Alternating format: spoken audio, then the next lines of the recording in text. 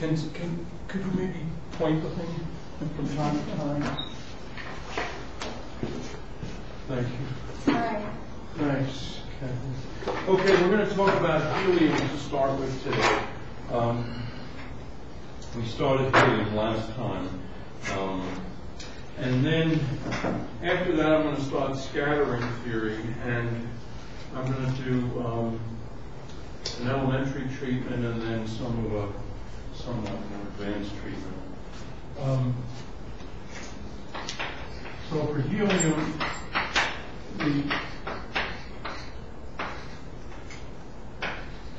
you have two electrons.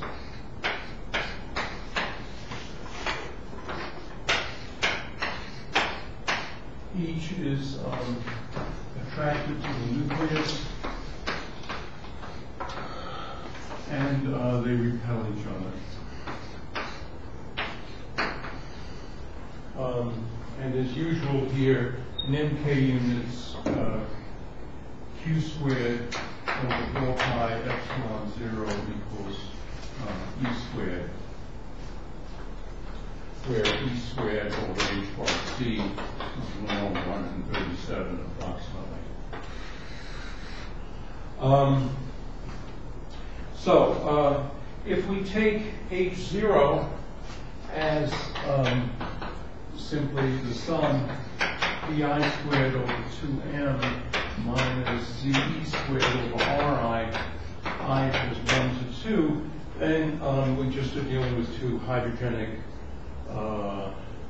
Hamiltonians that don't interact, and we can say if we put one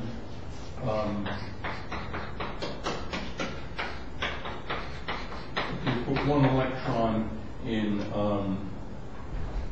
the 1, 0, 0 state and the other one in the NLM state, then this would be simply, with the appropriate anti-symmetry, it would be simply psi 1, 0, 0 of x1 psi NLM of x2 plus minus 1 to the s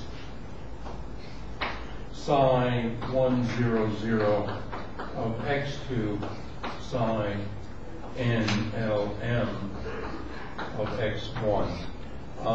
S here is the spin, and s equals 0. It means that the spin state is 1 over root 2 plus minus minus minus plus.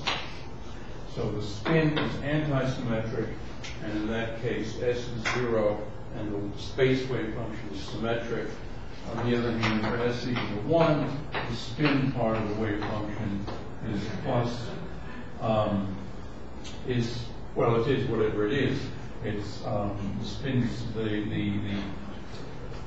m equals 0 component is plus minus plus minus plus, but you can also, of course, have plus plus and minus minus, so they form a triplet, 3 different states, spin 1. The spin then is symmetric, and the space part has to be anti-symmetric. And okay. And what we'll see when we look at the first at the excited states of helium, the helium atom, we'll see that even though the Hamiltonian doesn't involve any spin operators, we'll see that the energy levels depend upon the spin. And something like this also happens in ferromagnetism. Okay, so the ground state is 1s squared, both in the 1s state, and evidently, if you're going to put them both in the 1s state, then you can't have s equals 1, because that would give you a minus sign and you just get 0. So you need to have s equals 0, and the spin then is anti-symmetric, and the space wave function then is simply phi x1 x2 is equal to psi 1, 0, 0 of x1 psi 1, 0, 0 of x2. In other words, here set S equal to 0 and Lm equal to 0, and so you get the first term twice, and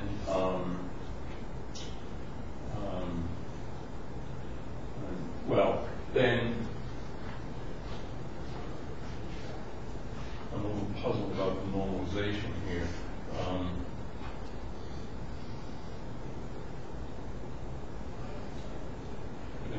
Root 2.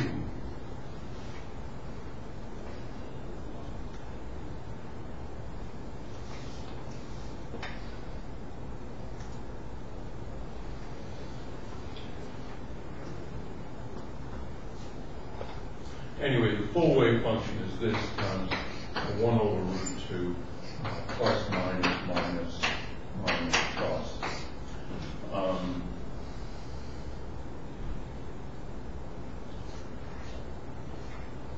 And that is normalized, so I guess we're okay.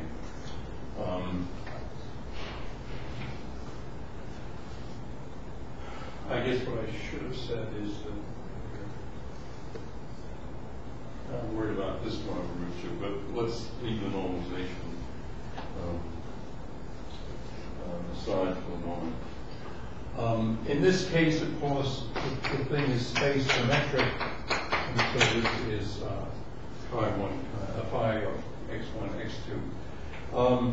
Now, we actually know what these wave functions are. It's when you multiply the two together, you get z cubed, where of course z is equal to 2. Over pi, the Bohr radius cubed, e to the minus z r1 plus r2 times this with the second factor just called chi s. So that's the actual wave function. And now you can compute what the energy is. Well, the energy is obvious for H0. That's something we mentioned last time. The energy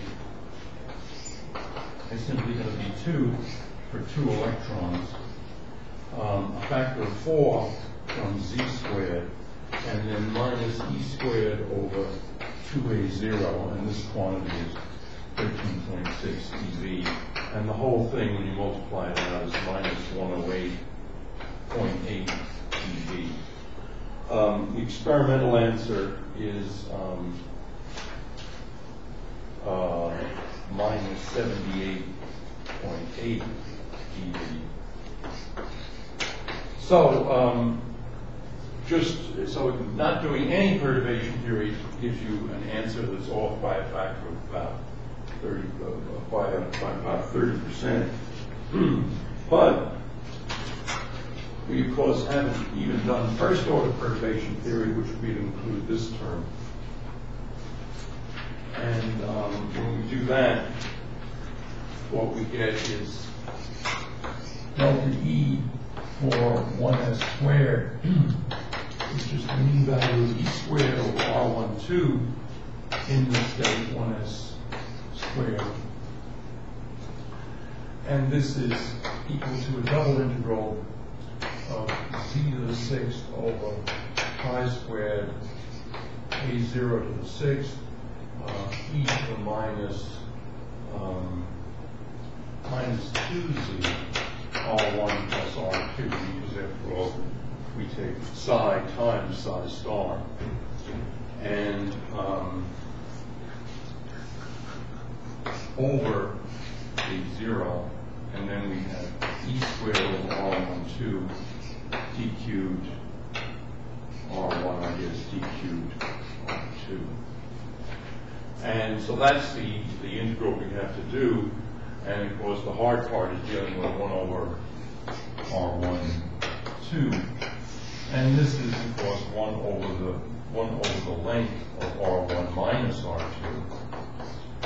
And this is a square root of r1 squared plus r2 squared minus 2r1 dot r2. And this is, when we rewrite that, it's r1 squared plus r2 squared minus 2 R1 R2 cosine. Well, in the notes I have cosine gamma. I don't know why gamma, but anyway. And this is a famous expansion. It's the expansion that involves the Legendre polynomials, R lesser to the L over R greater to the L plus 1, and it's PL of cosine gamma, where this gamma is cosine gamma is R1 dot R2 over R1. Okay, there's that sum. On the other hand, we can also write this as the sum L equals 0 to infinity, R lesser to the L over R greater to the L plus 1 times the sum n equals minus L to L of y Lm star of theta 1 phi 1 y Lm of theta phi. Okay. This is what makes the Legendre polynomials and the spherical harmonics so useful. And of course, these guys are orthonormal. There's no angular dependence in this integral at all, except for that due to the YLMs.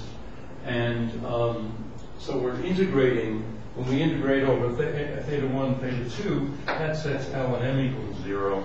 When we integrate over theta 2 and phi 2, that sets L and M, well, each one would set L and M equals 0, I guess, because it's the same sum.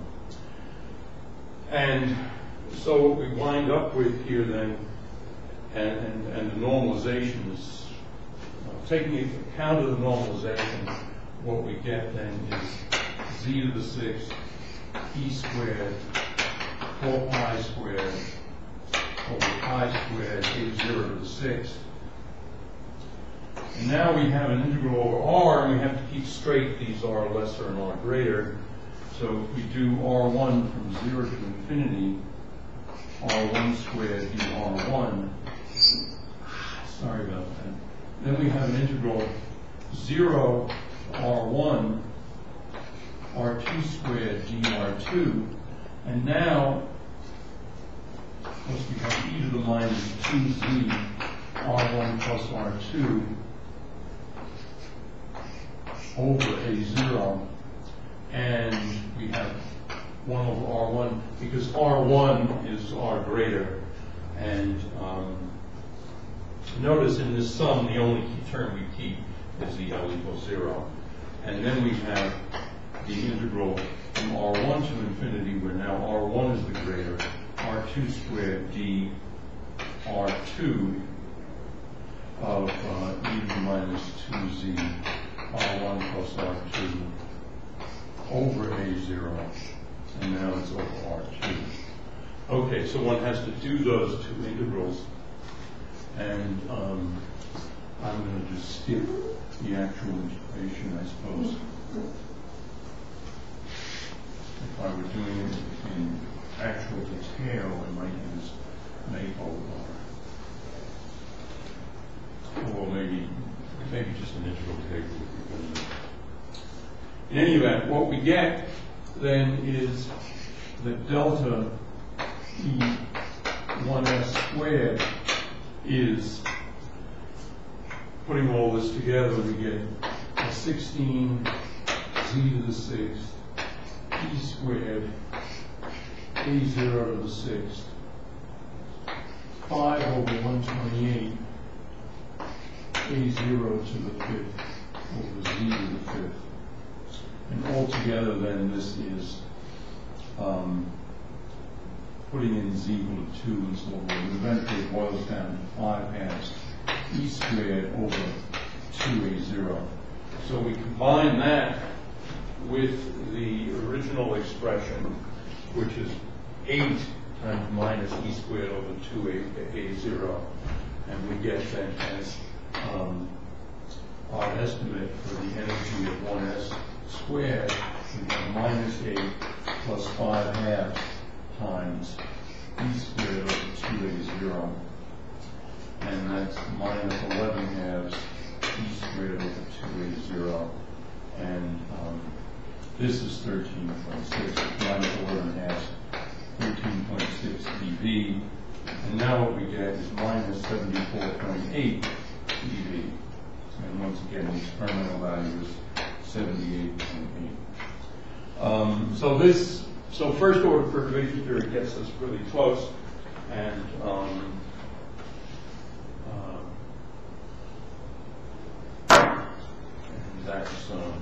that's encouraging, but one can go a little bit further by using a variational method.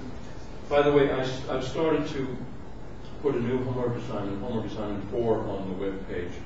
So far I've only put one problem. It's on the variational method, and it's more a conceptual problem than a calculational problem, which I guess is sometimes a good thing.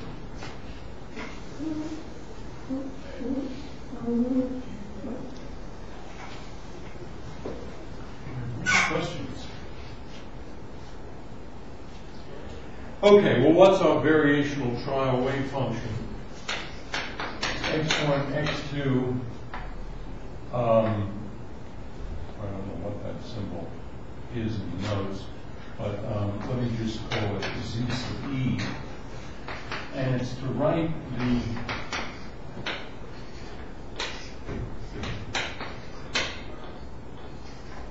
wave function as minus ze r1 plus r2 over a0.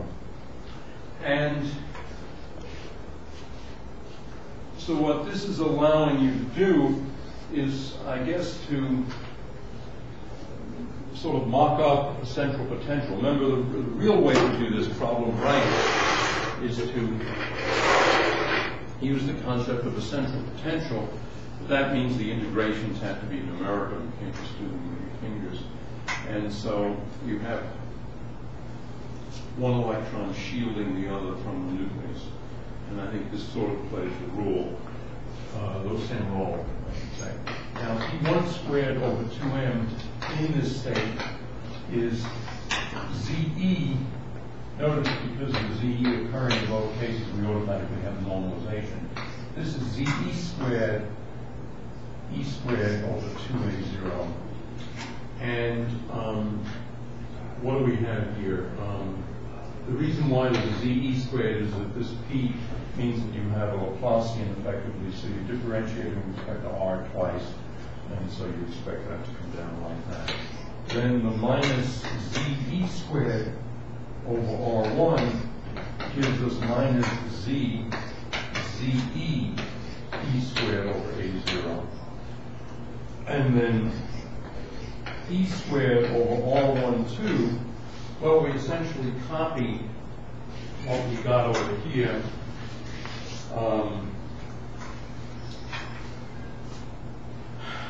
What we had here was 5 over 4 E squared over A0, but that was, but if we put a ZE here, then we put another 2 over there, and so this becomes 5/8 of ZE E squared over A0. Notice if you put ZE back equal to 2, then you get 5/4, and that's 5 over 4. So these are the terms that you calculate for the variational method, and you see if you've had enough experience with computing the mean value of P squared and the 1 over R in a hydrogenic wave function, then you can actually write those down by inspection the way I did. And so the variational method in some cases can be very easy. In particular, in this case, it was a very easy calculation.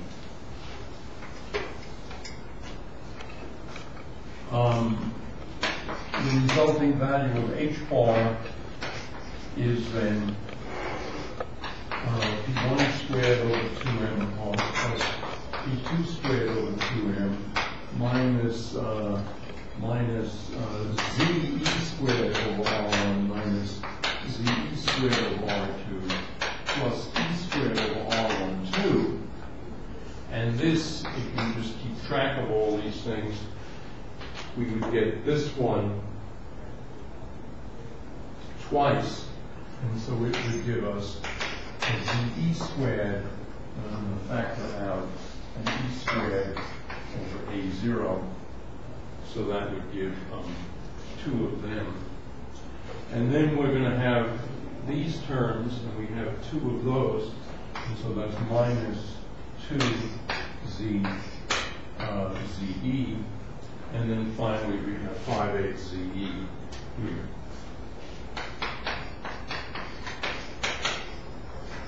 Okay, and so now we set 0 is partial h with respect to ze, and that gives us ze minus 2z plus 5/8. So ze is equal to z minus 5/16, and that's equal to then 2 minus 5/16, which is 1.6875. And then, of course, you have to multiply by this, which is twice 13.6. And, well, yeah, I mean, what you have to do is you now have a value for ZE, 1.7 roughly. You put that back into here and compute H bar, and then you get H bar equal to minus 77.5 EV. Now that looks pretty good compared to the experimental value of 78.8. And as I said, this calculation was actually done in 1927. And so that's no more than a couple of years after Schrödinger and Heisenberg introduced quantum mechanics, or the modern form of quantum mechanics. So I think it's quite impressive that this guy did. His name is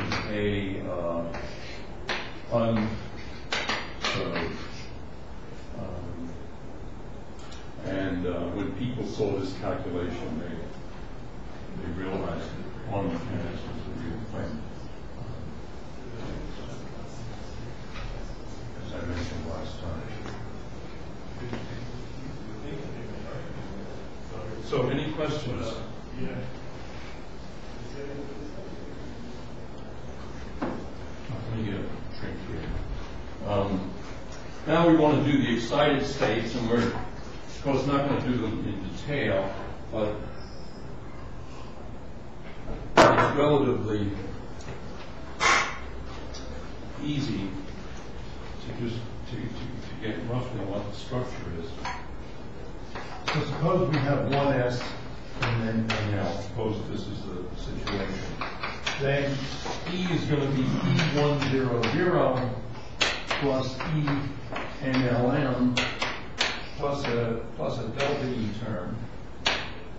And what's the delta E? Well, here we're going back then to the part of the calculation that got us within maybe 5% of the right answer. In other words, just straight first order perturbation theory without doing the variation methods. And in that case, delta E is going to be 100 NLM, and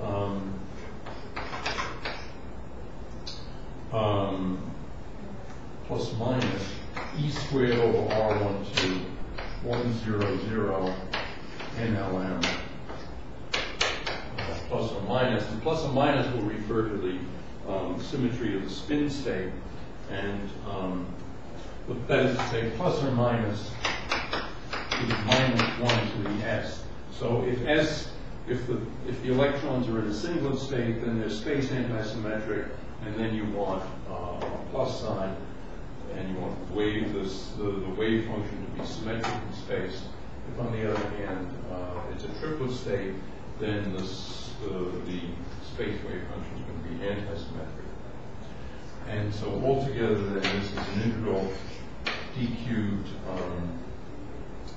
x1 d cubed x2 for 1 over root 2 psi 1 0 0 star of x1 psi nlm star of x2 plus, say, minus 1 to the s psi 1 0 0 star of x2 psi nlm.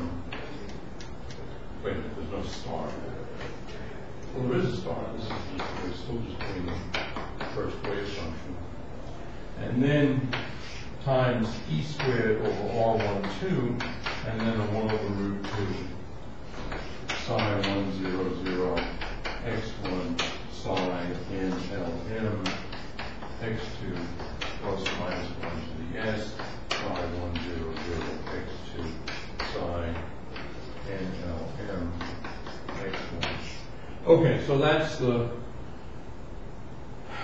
the integral, and that's the first order perturbation theory. And now what we can do is we can separate this into what's called the direct term and the exchange term. So let me do that now.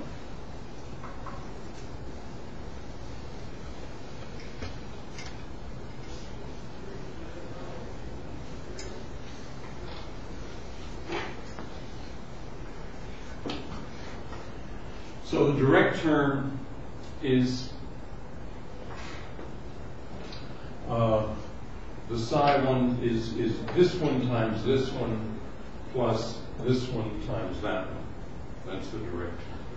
And the direct term, in other words, let me write it this way. Delta E net is equal to integral d cubed x1 d cubed x2 psi 1 0 0 of x1 squared psi nlm x2 squared e squared over r1 2. So this is direct. And then plus minus 1 to the s d cubed x1 d cubed x2. And now it's, for example, this one times that one plus this one times this one.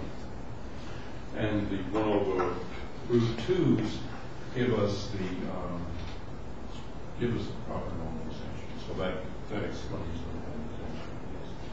normalization.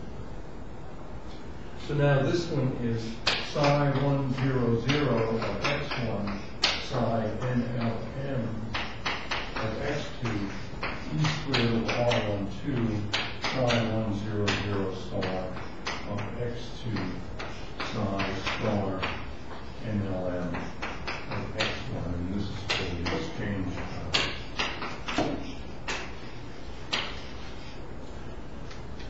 Okay, and these are sometimes written as I plus minus 1 to the s j. All right, now the key observation is that j is positive. Why is j positive? Well, j is positive because we can write f of x1 as psi 1 0 0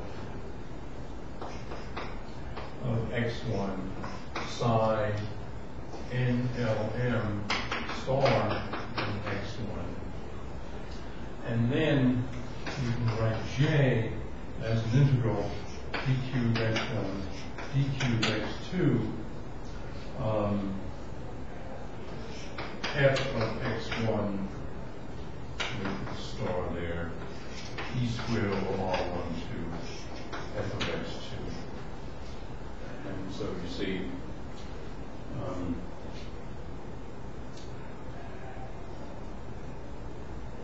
actually, let me do it the way I was going to do it.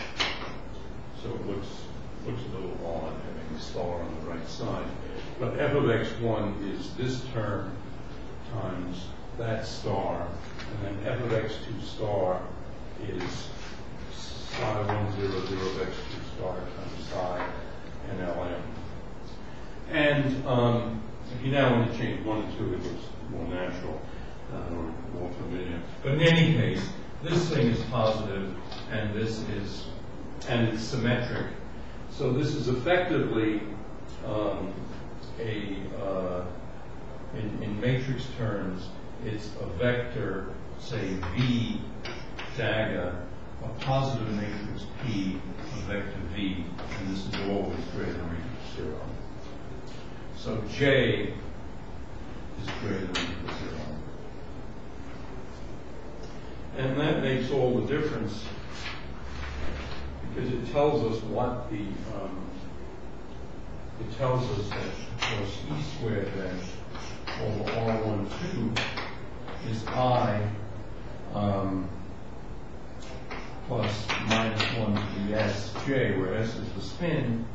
And so this level, which is E100 plus ENLM, gets split up by I, which is the direct term, and this is obviously positive.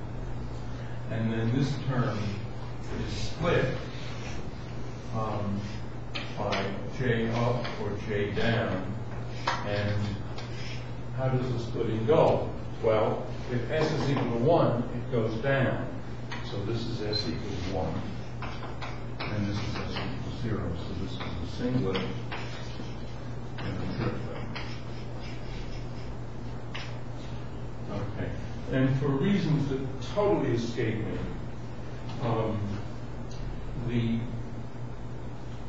triplet state is called ortho helium, and the single state is called parahelium.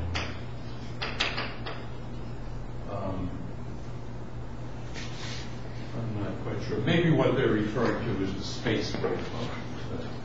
The space wave functions lie alongside each other in the para state and perpendicular, and they avoid each other in the ortho state. That must be what it is. I was focusing on the spin states. Okay, and in particular, gross energy, gross diagram for energy.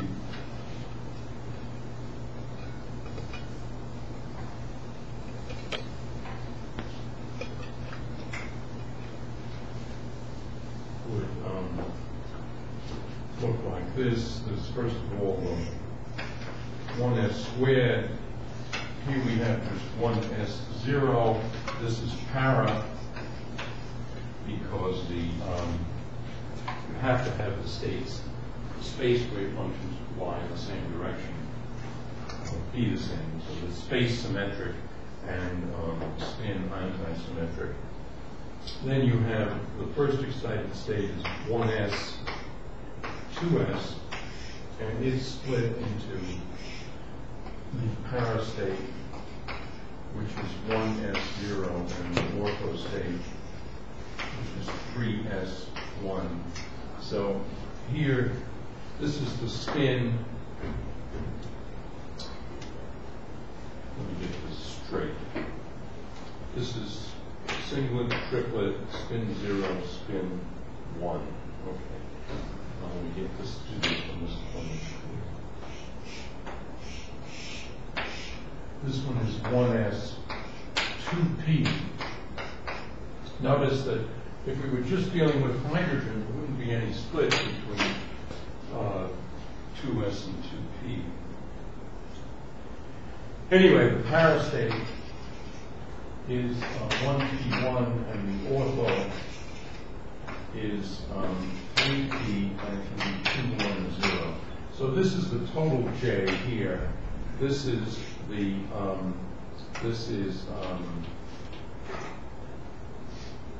number of spin states, so triplet, and this is the orbital angular momentum, and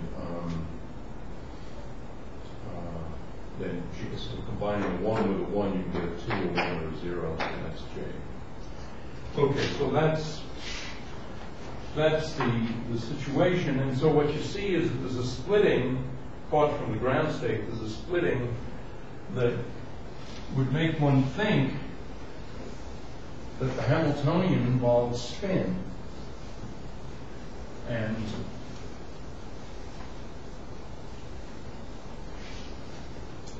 but in fact,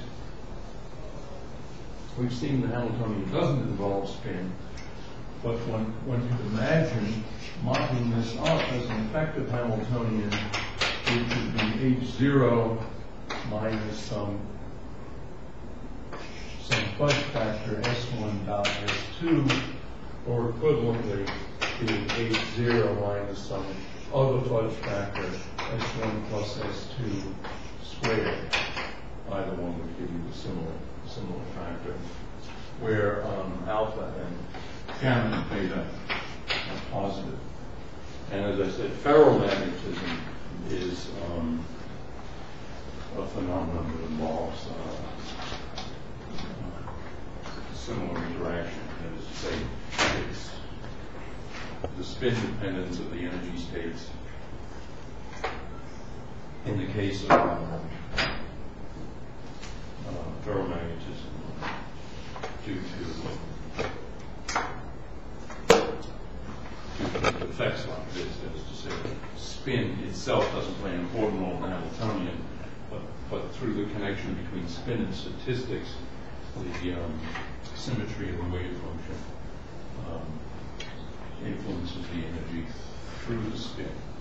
Okay, so now we're going to do scattering, and I'm going to initially at least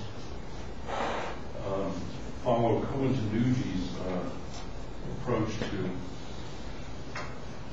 scattering. What I like about it is that it's succinct.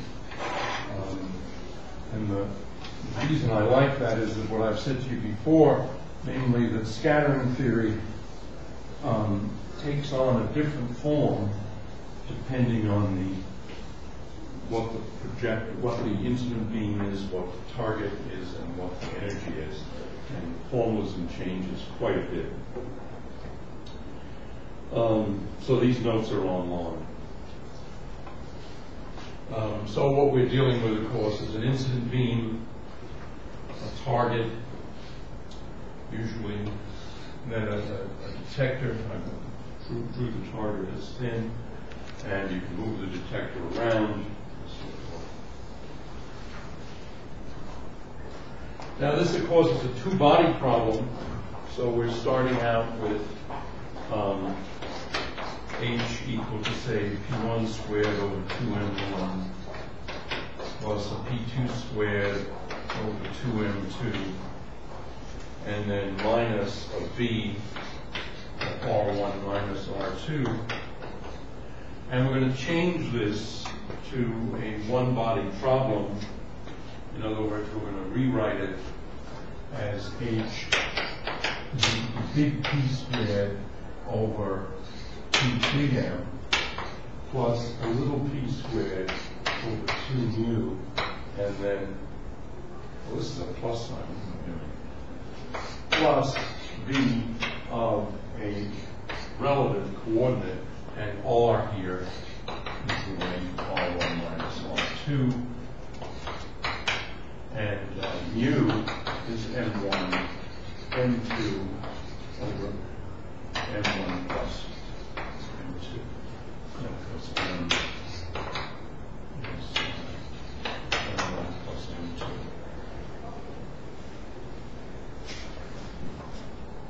Actually, I don't remember. Does somebody remember what is M this simple or is it more complicated? It's that simple. P is somewhat complicated. And we're going to assume that this is some sort of a constant of the motion, which is entirely reasonable because the Hamiltonian is invariant under translations of R1 plus R2.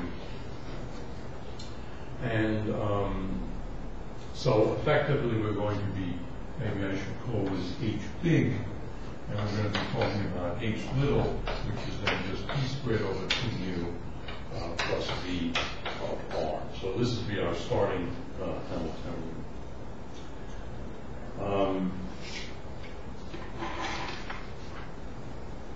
Okay, well, what's the cross section? Well, what we're going to have here in the incident beam is an incident flux, which is so many particles, which is a number of particles per unit area per unit time. So that's the flux. And then we're going to have the number of particles here in dn as, again, the number of particles per unit time per unit d omega, per unit solid angle. And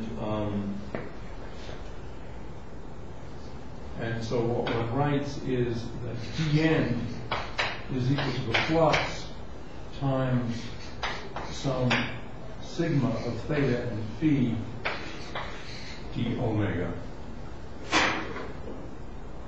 Wait a minute, I screwed this up completely. No, this isn't right.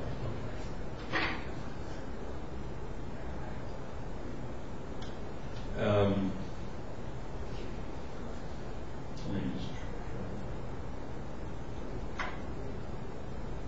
So the number coming out is proportional to what? Proportional to the solid angle.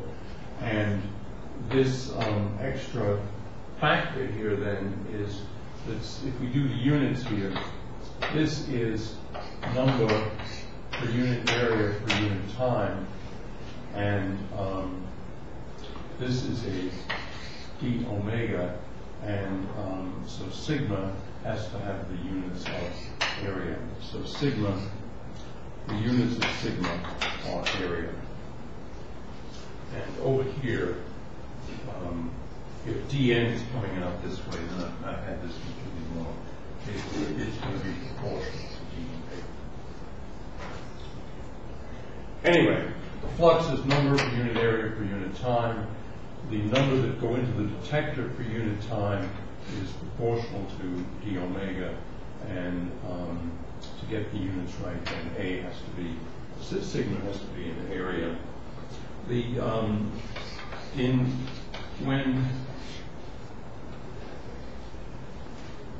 One of the units for the area is the barn, which is 10 to the minus 24 square centimeters. And so the total cross section then, sigma, is the integral of this sigma of theta and phi d omega. In other words, you integrate over solid angle. This sigma of theta and phi is actually often written as d sigma d omega, which follows from this expression here. So it's sort of the derivative of the total cross section with respect to solid angle. Okay, let me erase this board.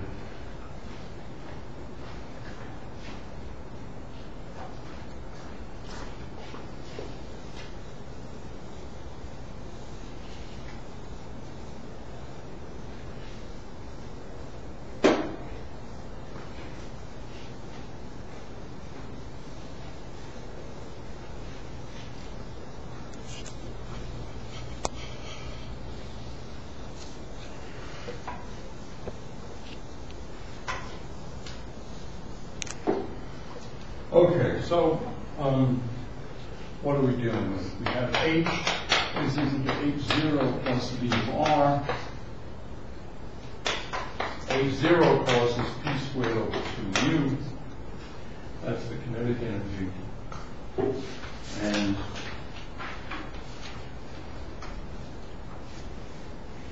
we're going to be looking for eigenstates of this total Hamiltonian. And we're going to write the psi of R and T is some phi of R e to the minus I e T over h bar. And we're going to be looking at the case where E is positive. In other words, oh, and also we're going to be assuming that V of R is compact in some sense. In other words, that the potential is zero, or goes to zero fast as R goes to infinity. And in fact, this is a very awkward point because the Coulomb potential doesn't go fast enough to do the mathematics nicely. And so the Coulomb potential, which is the important case, because one of the important cases, it requires special treatment. Okay, so what is our Schrodinger equation? Stationary state equation is minus h bar squared over 2 mu times the Laplacian plus v of r phi of r is equal to e phi of r. So this is the stationary state equation, and we're going to want e to be h bar k squared over 2 mu, which is the same thing as p squared over 2 mu. And we're going to make the notation simple. We're going to say v of r is equal to h bar squared over 2 mu times some u of r. And then when we substitute for v, we see h bar squared over 2 mu is a common factor. It also occurs over here in e. And so altogether the equation is Laplacian plus k squared minus u of r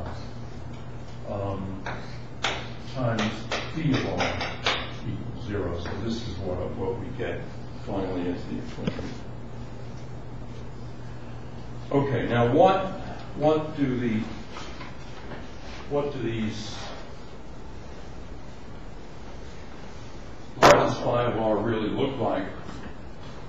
Well, part of it is going to be something like EDI-KZ. This is going to be the incident beam.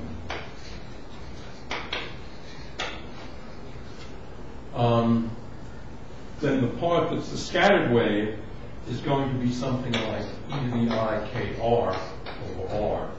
Now, why do we know that? Well, you see, U of R goes to 0 very fast as R goes to infinity, so we want phi, the scattered part of phi, to be a solution of this equation. Certainly EDI-KZ is the solution of this equation with U equal to 0. It's also true that this is, and the way we see that is to compute the Laplacian of EDI-KR over R. This is then 1 over R squared d by dr of R squared d by dr of EDI-KR over R. And that gives us 1 over R squared d by dr. And this first derivative here gives us two terms, EDI-KR times IKR minus 1. In other words, the derivative acting on this R pulls down an IK. The derivative acting on this one gives you minus 1 to the minus 2. So the 1 over R squared cancels that one. And all right, so anyway, this is what we get. And now if we differentiate one more time, can you see if I write here? I think so. All right, we get 1 over R squared times IK e to the IKR times IKR minus 1 plus, and now we differentiate this term and we get IK e to the IKR.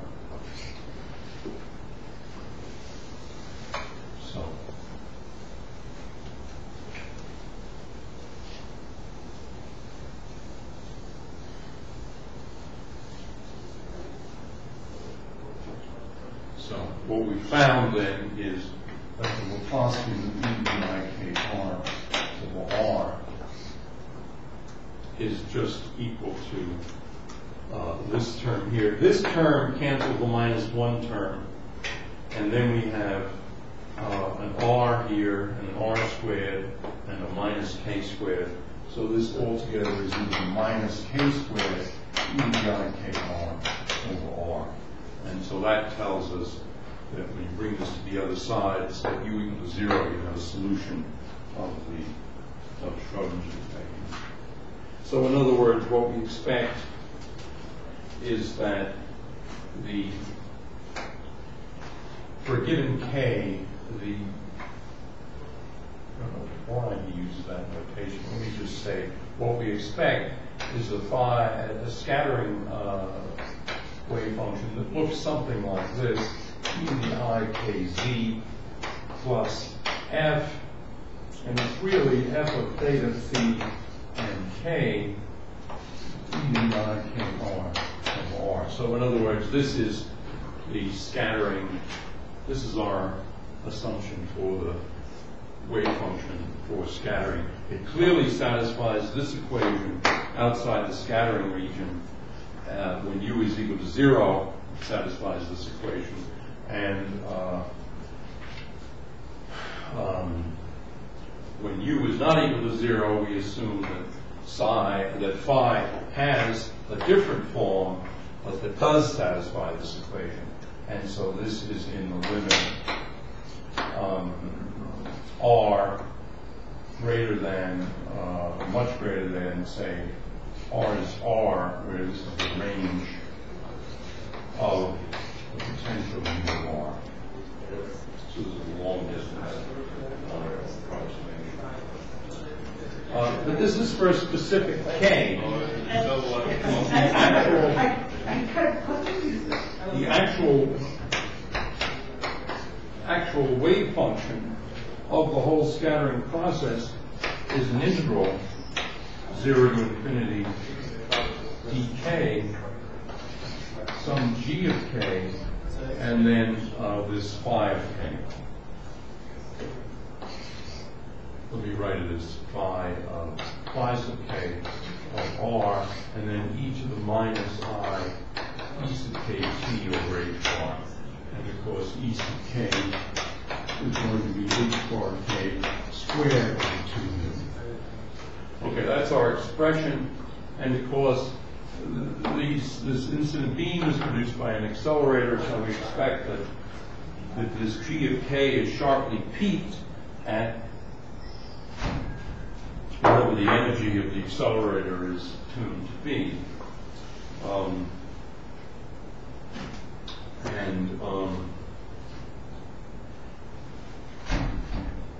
Okay, so in other words, g of k looks something like this. And now we can say, well, as we let r be much greater than r0, the psi of r and t is, we can substitute this asymptotic form, and we get two integrals, an integral 0 to infinity dk, g of k, e to the I k z minus I h bar k squared t over 2u. So I've just done the arithmetic here. That's one term. And then the other term is plus an integral 0 to infinity dk.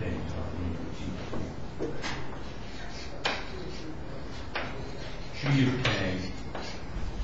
And now we're going to have this term, f of theta phi k, and then e to the I k r over r, and then e to the minus I h bar k squared t over 2. Okay, so that's what we're going to imagine our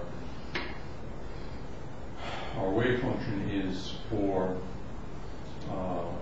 large r.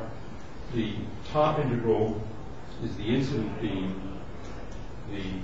It's not only the incident beam, but it's also most of the beam that goes right through the target and just down what's called, I guess, the beam line.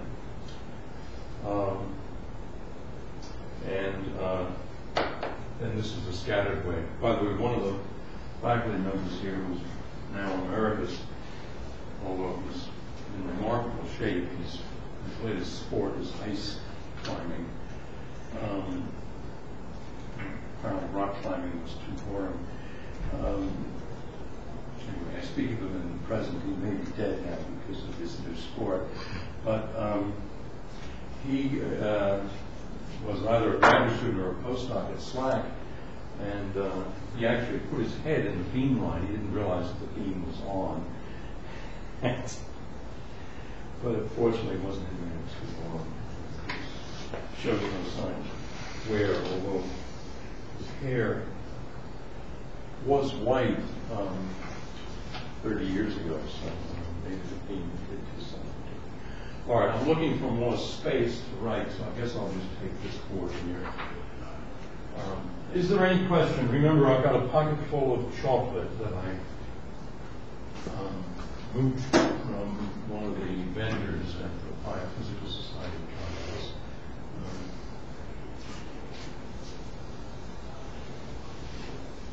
And of course, I also give out chocolate. This will be a new rule. I'm going to give out chocolate for pointing out mistakes that I make, because also make mistakes.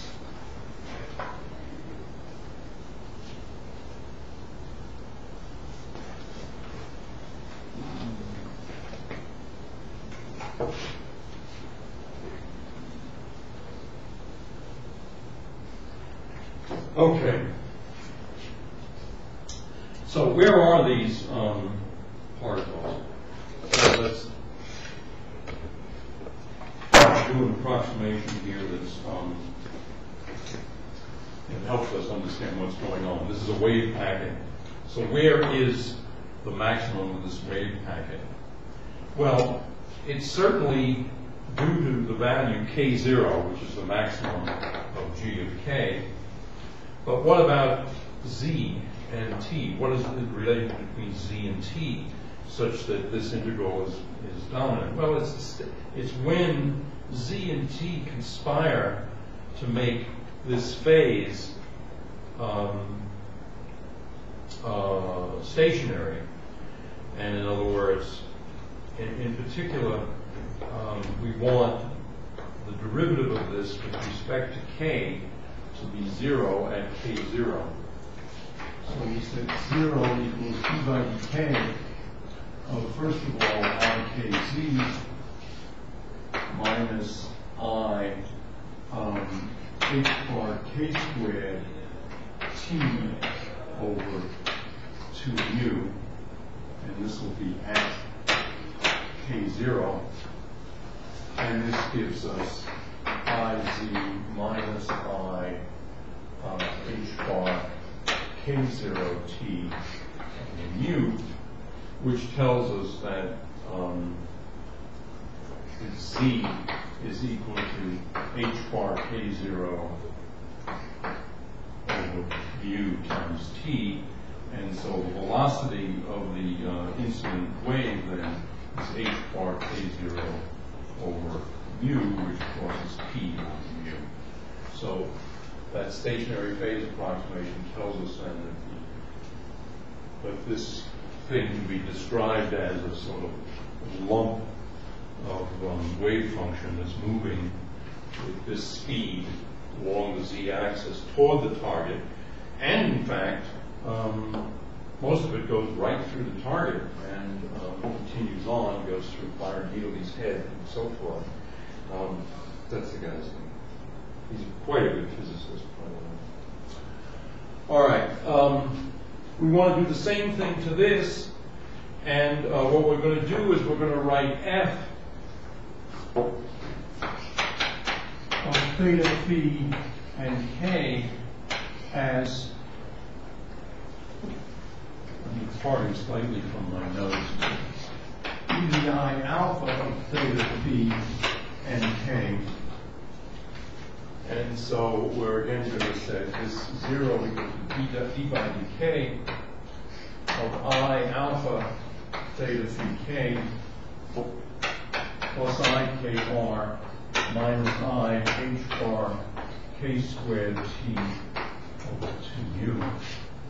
And when we differentiate there, what we get is I alpha prime theta p k0 plus IR minus I h bar k over mu t.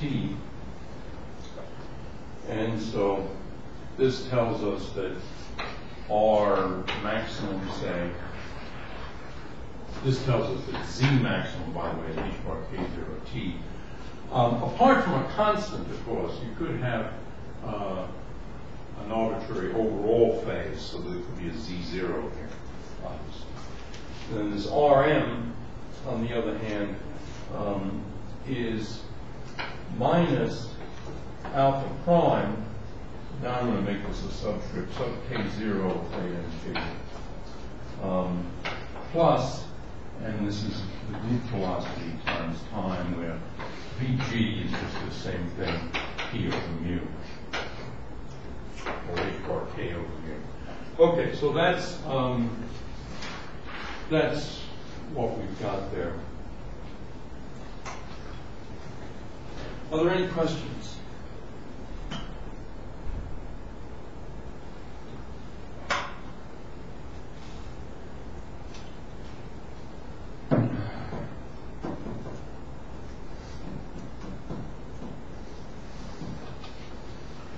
All right. One, let me just, I don't want to emphasize this point, and so I was thinking of skipping it altogether, but I think maybe I'll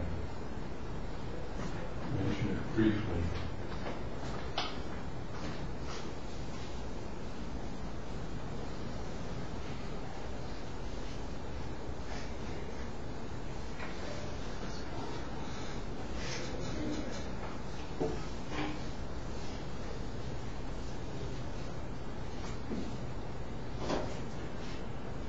So, in other words, what we've got here is we've got a plane wave that's basically like that, and then it's moving with Vg, and then it hits the target, which, of course, if the plane wave has this extent, the target would actually, I think, be quite a bit bigger. Anyway, right, so here's the target, say, and then we've got the particles going out in scattered waves, all sorts of directions. And so this is, well, actually, this is a terrible picture that I just drew, because this is before. If this thing is moving like this, and this is the target, then this is before. But at some point, it's going through the target, and these little waves are starting to come out, and then, so this is say t equal minus t. This is t approximately 0, and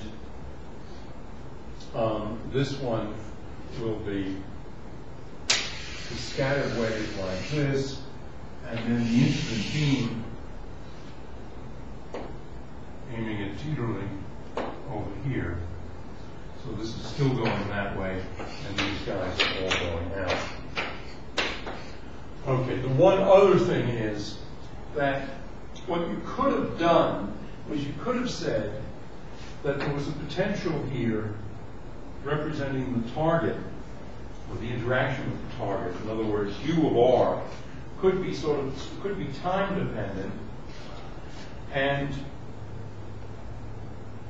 it could be 0 when the particles are, when the beam bunch is way off to the left, and then as it gets close, you turn on the potential so that it has full strength by the time this hits the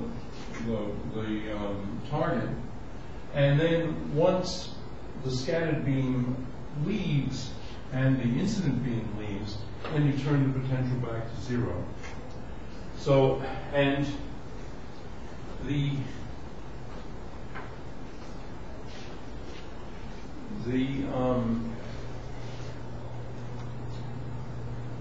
it's usually said that this should be done slowly. So it's in fact a little hard for me to see how this should really be done slowly. But on the other hand, if you imagine that this thing was way back here, then you can turn on the potential very slowly, get it to full strength before the beam hits. Then once everything goes past, you then turn it back to 0 slowly. So that's called the adiabatic approximation. All right, I think we'll stop here. I'll just say a couple more things. Whenever I teach identical particles, I think of them as just remarkably, what's remarkable is the idea is so simple. The connection between spin and statistics is tantalizing, and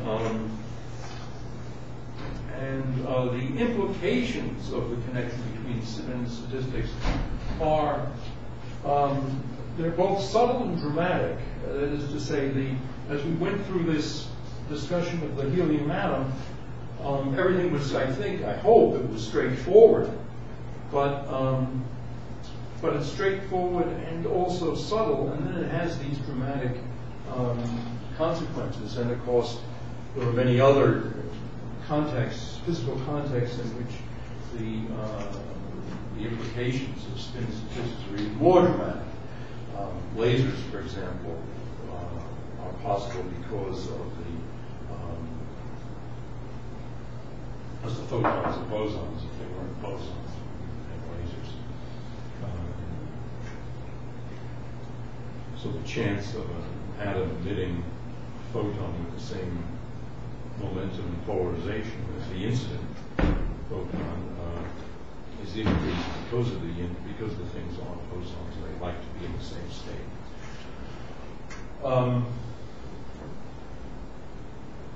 All right, I guess I'll stop. I don't know how you turn it off. No idea. I don't use Windows, and I never use this program. Stop process.